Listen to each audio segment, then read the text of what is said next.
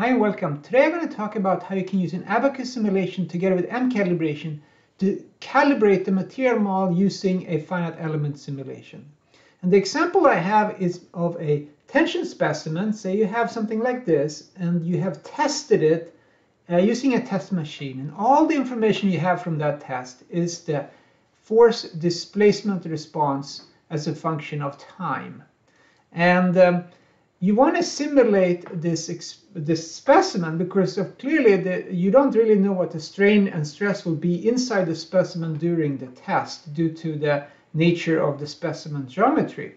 So you need to create a finite element simulation of your specimen and then use that from calibration. And that's what I'm going to talk about here, how you can do this fully automatically and without any Python scripting whatsoever. So let's get started. The data that we have is given in a text file. Here it is. It contains 3 columns: time, displacement, and force, and they all start from 0, which is important. At the start of an Abaqus simulation, the time, displacement, and force is typically 0, 2. The last line here is also important. This is what we need to mimic in our Abaqus simulation. We're going to come up with this Abaqus simulation that represents the physical test that was done. So it took 0.7 seconds, and the displacement at the end was 0.261. So that's what we're going to try to create. So the first step here is to create the Abaqus model of this particular specimen that was used. In order to have a model of that, I'm going to just walk you through this finite element setup using Abaqus CIE here. There's only one part. It's called specimen. It has a node set for the bottom, a node set for the top. The bottom I will hold fixed, the top I will move upward to the amount that was recorded in the experimental test. I have one material, as you can see. If I double click on this one, we'll see that the material is a very simple, basic material. It's a linear elastic material, and that actually has to be linear elastic for this to work with calibration. Calibration will look at the Abaqus generated file and substitute the one material model that is linear elastic. So that's the text that it will remove and put in the actual material model that you want to calibrate. So make sure it's linear elastic. It doesn't matter what properties you give it, but it has to be linear elastic. That's the property. The step definition is also important here. We have only one step, but you can have multiple steps if you want that. In this case, we use 0.7 seconds, which is exactly what was used in the experiment. We use proper incrementation. You don't want to have too small increments or too large increments.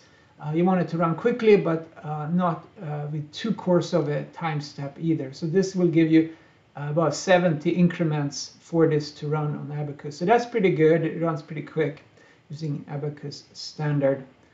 We also have to think carefully about the output. For this to work, we need to have a history output that Abaqus generates, and there will be only one output in this case, and that is for the top grip. We're outputting the force, as you can see here, and the displacement of the top grip of that node set at the top. And that's something that calibration will look for and fix for and extract for us from the simulation.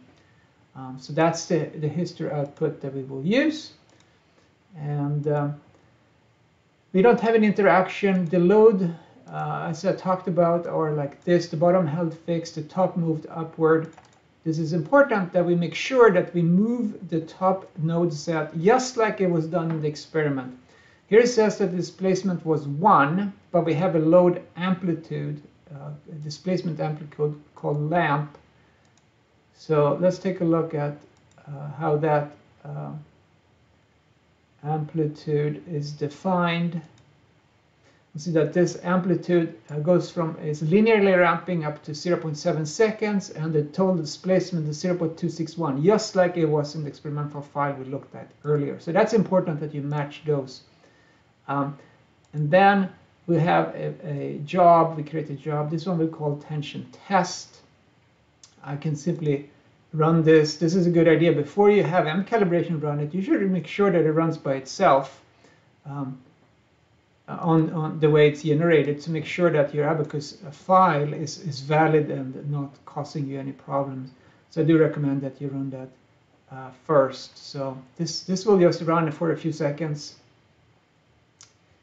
It's a very quick simulation.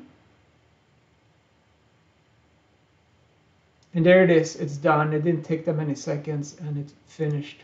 So that's good. We now have a file that we can use from within calibration. I'm going to save this CAE file just in case we need to go back to it. And I'll minimize these. And here it is, tension test IMP. We don't need to open it or look at it, but there it is. To set this up, now we need to start calibration. And I already have a file here that I created for us. And the load case is important here. In this case, I only have one experimental test that I'm going to calibrate my material model to.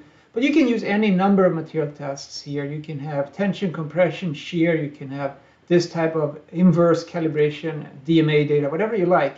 And you can use all of them at once very quickly. So if I double click on this, you'll see that this is a load case type Abaqus external solver.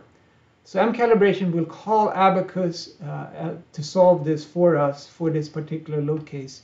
But if you have load cases that are not necessary to call Abaqus, they won't call Abaqus. So it sort of depends on the particular load case you're interested in. The way you set this up, first you need to load the experimental file, and I already done that. The file is called experimental data txt. You read that in. That's all, just the way you read in experimental data in general. Then you need to specify the Abaqus IMP file. You click select Abaqus IMP file, and I did that, and it has the link here to the Abaqus IMP file, which is the file we just generated from CAE. Then there are a few things at the bottom that are important. It asks you how many CPUs you want Abaqus to use to run this. I just picked one. It's such a small model, so few elements, that it doesn't really make that much difference if I use one or more CPUs. So I pick one. And then it asks what material should be replaced.